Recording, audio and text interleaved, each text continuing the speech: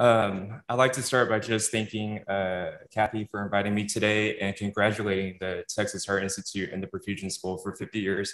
I actually remember, like it was yesterday, setting up the bypass room when I was a resident here and handing Kathy the bottles of Amicar she was using a prime to pump.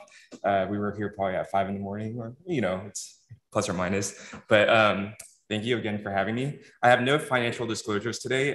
What we'll do today is actually pick up where Ken left off yesterday and continue the story of cerebral autoregulation. I get the pleasure of doing the fun part, which is the clinical outcomes and kind of the stuff we're doing today. So we'll start out by talking about cerebral autoregulation, and I'll actually frame it in terms of the clinical burden of delirium.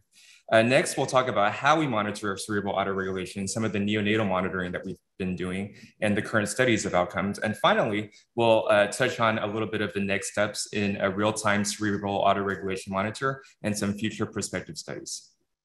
So it goes without saying that delirium has a large burden on our patient population in terms of morbidity and mortality. Studies have shown that it increases ICU length of stay and it increases ICU costs. But it's important to remember that delirium affects our patients beyond the operating room and beyond the hospital stay. It affects patients for years to come in terms of cognitive and functional decline.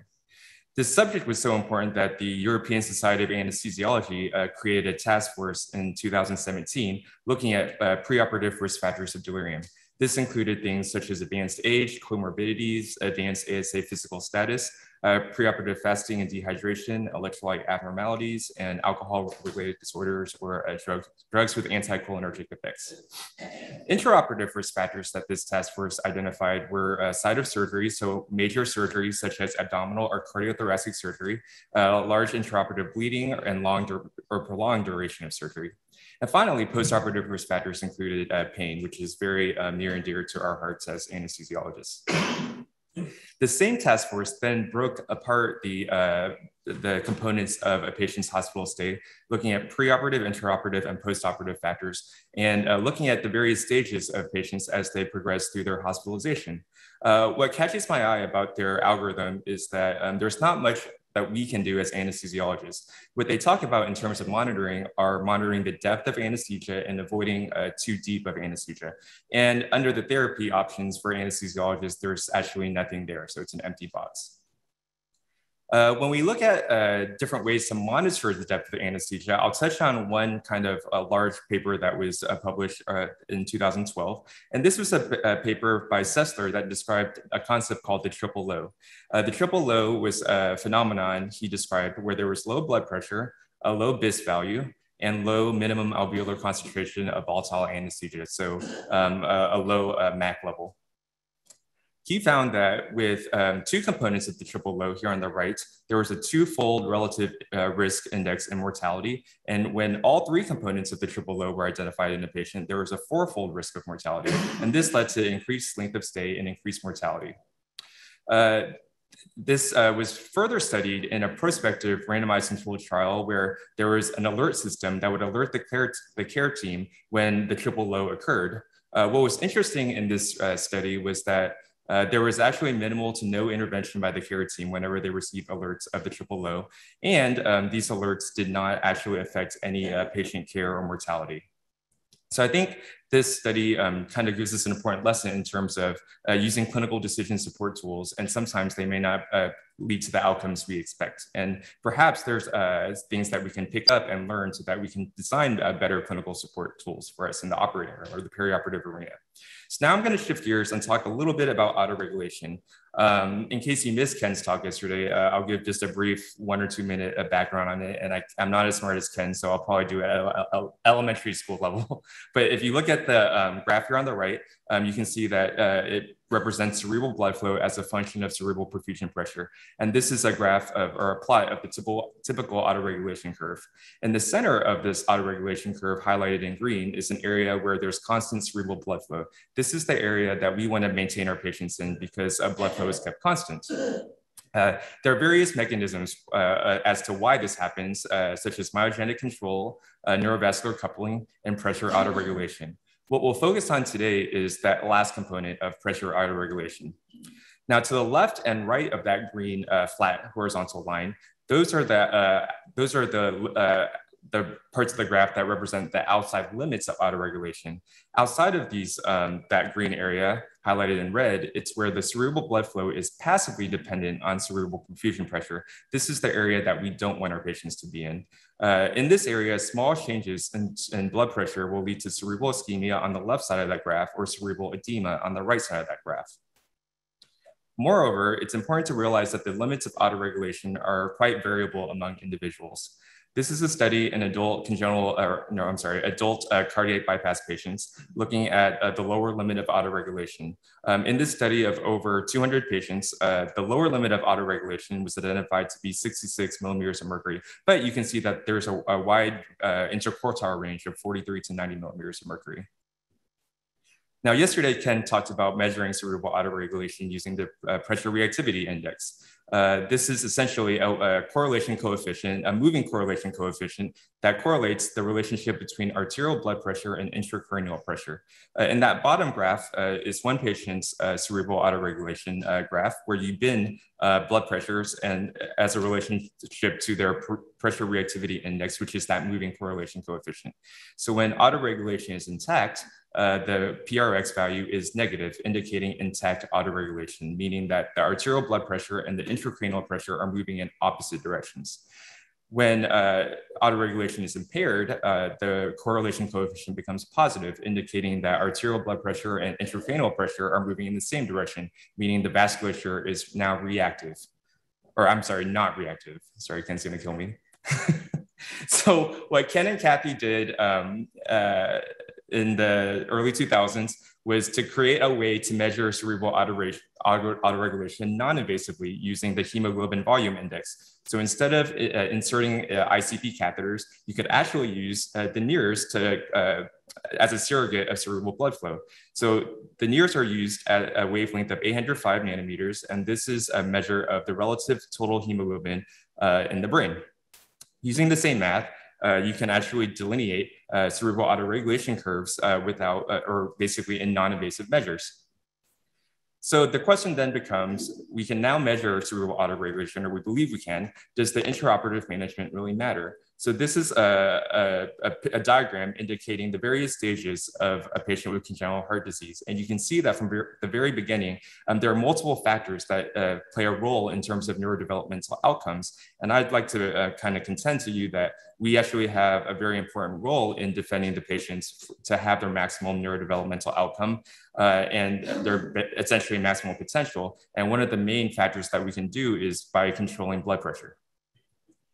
So can we mitigate neurologic injury? And I think we can. So when we are below the lower limit of autoregulation, we basically expose the brain to ischemia, leading to paraventricular leukomalacia. And when we are above the upper limit of autoregulation, we are exposing the brain to hyperperfusion or intraventricular hemorrhage. So I'd like to start by presenting a study we actually did at Texas Children's Hospital. And we wanted to ask the question if we could measure autoregulation in neonatal heart surgery. And so this is a retrospective study we performed using our data collection system. We essentially harvested the system and collected all physiological waveform data in neonates undergoing congenital heart surgery at Texas Children's Hospital from 2013 to 2018. The number of patients was 563 in this period. Now, as I mentioned earlier, to delineate cerebral autoregulation, you need two signals, the arterial blood pressure and near-infrared spectroscopy at the 805 nanometer wavelength. When we collected these data, we ended up with 169 patients that met our criteria to calculate cerebral autoregulation. We were able to delineate cerebral autoregulation in 145 of these patients, so about 87 to 88% of patients. This was kind of the background of our patients. Their mean age was 12.7 days, and you can see the rest of their diagnosis category and surgeries that they had in the cardiac bypass room. Essentially, what we did was calculate hemoglobin volume index using the methods that Ken and Kathy described in their paper. We utilized MATLAB to do it on a larger scale and stratified the data by the patient in their age by days. We then characterized the lower limits of autoregulation and then performed linear regression to look at how the relationship between the lower limit of autoregulation changes with age. So this is kind of a plot of our results. Here on the x-axis, you can see blood pressure. So it goes from 0 to 100. So that's the mean arterial blood pressure. On this vertical axis is the hemoglobin volume index. So as you remember, that's the measure of autoregulation where positive values indicate impaired autoregulation. And we've shaded these values in red, and negative values indicate intact autoregulation, and we've shaded these values in blue. As we shift the graph, you'll see a third axis, which is the patient's age. So in the far back, moving towards the back of the screen, it's day of life 0 all the way up to day of life 30. As we begin rotating this graph, you can see that we were able to create a cohort representation of autoregulation by age. So the trough that you see in blue is where the patients have intact autoregulation, and then the bars that you see in yellow and then red are where our blood pressures where the patients experience impaired autoregulation. And I know we had a question yesterday asking about how we delineate goal blood pressures for patients in terms of their neonatal bypass goals and their MAP. And I think this graph kind of highlights two important concepts that I want to describe. So as we finish looking at the plot, I can now represent the graph in terms of their lower limit of autoregulation by day. And you can see that in this cohort from 0 to 30 days of life, the lower limit of autoregulation ranges from 29 to 40 millimeters of mercury. We also see that each 1 day increase in age corresponded to about a 0.32 millimeter mercury increase in their lower limit of autoregulation. But it's important to see that, or to realize that the lower limit of autoregulation is quite variable. So when I look at this plot, it's very difficult to discern basically a goal blood pressure for each patient. And when you factor in their congenital heart lesion, I think that adds additional complexity that needs to be considered when defining blood pressure goals and targets. When we look at the percent time below the lower limit of autoregulation, this is broken up by age on the x-axis. And then on the y-axis, you see the average time that each patient spent below their lower limit of autoregulation. You can see that overall in our patient cohort, the average time spent below that lower limit of autoregulation was about 17%. We then look at the severity of time below the lower limit of autoregulation. This is a measure in the literature kind of described as the dose of impaired autoregulation, and it's calculated by how many millimeters of mercury below the lower limit of autoregulation you are multiplied by the amount of time you are below the lower limit of autoregulation. And what we see here when I draw a dotted line, which represents the mean dose of time below the lower limit of autoregulation, you can see that the patients who are younger, basically 15 days and less, have basically more severe dose of time below the lower limit of autoregulation. So what it tells me is that the patients most vulnerable are those 15 days and less. So now let's shift gears and look at some adult studies. Yesterday, Ken mentioned a randomized controlled trial in adult patients undergoing cardiopulmonary bypass, and these are the results of that study. This was conducted by Chuck Hogue and Charlie Brown, and they looked at a 4 to 5 year period and randomized patients undergoing adult heart surgery, basically CABGs and valve repairs, into basically an autoregulation targeted group where they were able to visualize a real-time monitor of autoregulation and treat the patient based on that monitor versus a standard of care group, which was basically no autoregulation monitor. In their two groups, they had about 100 patients in each. And as expected, the patients who had the autoregulation monitor, the patients experienced more doses of phenylephrine.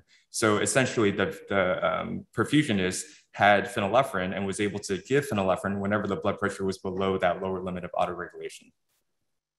And as expected, in this bottom row, you can see that the dose or the product of duration of time and MAP below the lower limit of autoregulation was less and statistically significant in that autoregulation targeted group, meaning that they were successful in having those patients experience less time below the lower limit of autoregulation. So what did they find in their study? Well, in the standard of care group, there was about a 50% incident rate of delirium, which is about the typical finding that you see in the literature. In the autoregulation targeted group, there was a 30% reduction in the incidence of delirium, which is quite significant in this study. When we look at their safety monitoring data, they actually find that there's less end organ injury in the patient. And these were not primary outcomes, but very interesting to us. But essentially, there was less acute kidney injury and less death in the hospital. In the interest of time, I'll skip the autoregulation monitoring in the ICU and BIS in the ICU. But now we'll move on to the kind of final part of this presentation, which is kind of real-time monitors of autoregulation, which is really fun for us. So this is one of the monitors that we've designed to look at autoregulation in real time. And it basically takes the input signal of arterial blood pressure and NIRS. And what I want to highlight in this is that it's a 6-hour window, which shows the 6-hour historical trend of your mean arterial blood pressure. And here on the right is the lower limit of autoregulation, which is 52 that the monitor has delineated, and an upper limit of autoregulation of 95. Circled in yellow is the patient's current mean arterial blood pressure, and you can see a tiny warning sign because you're essentially below the lower limit of autoregulation of 52. And to the left here is a histogram, kind of helping you see how well you've done in terms of keeping the patient within those limits of autoregulation. So essentially, we believe that such a monitor will provide the clinical team with a real-time understanding of the limits of autoregulation and targeted blood pressure management in the OR. Next, I'm going to move to a video of the monitor in action. So this was a video I took a couple of months ago. This is a 6 to 8 month patient undergoing a bidirectional Glenn in our operating room. And you can see that they're actually about to come off bypasses when I turn on the monitor. And you can see that the current blood pressure is about 47 to 49, and it was below the lower limit. And now the anesthesia team has basically increased the blood pressure so that it's above the upper limit or above the lower limit of autoregulation.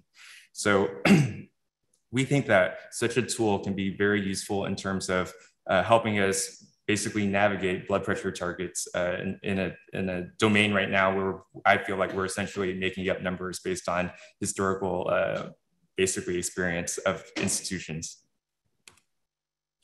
So when we go back to the European Society and what we know about postoperative delirium, I think that with targeted blood pressure management and better real-time monitoring of autoregulation, perhaps that we can fill the void of therapeutic options to treat postoperative delirium and improve neurodevelopmental outcomes in our patients.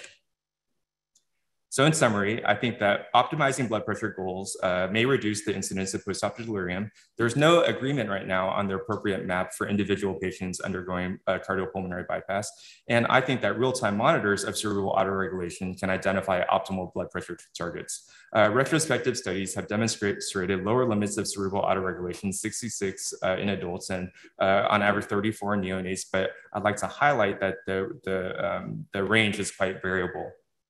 I'd also like to highlight that the bypass strategies for adult versus neonates are quite different, and that's important to consider in light of all of these discussions. Optimal blood pressure targets may also mitigate neurologic injury and kidney injury. And so to conclude, targeted control of blood pressure and cerebral hemodynamics may play a very essential role in the future management of patients undergoing surgery and ICU care. I'd like to thank Kathy and Ken who are here today and the individuals below. And I guess we have some time for questions.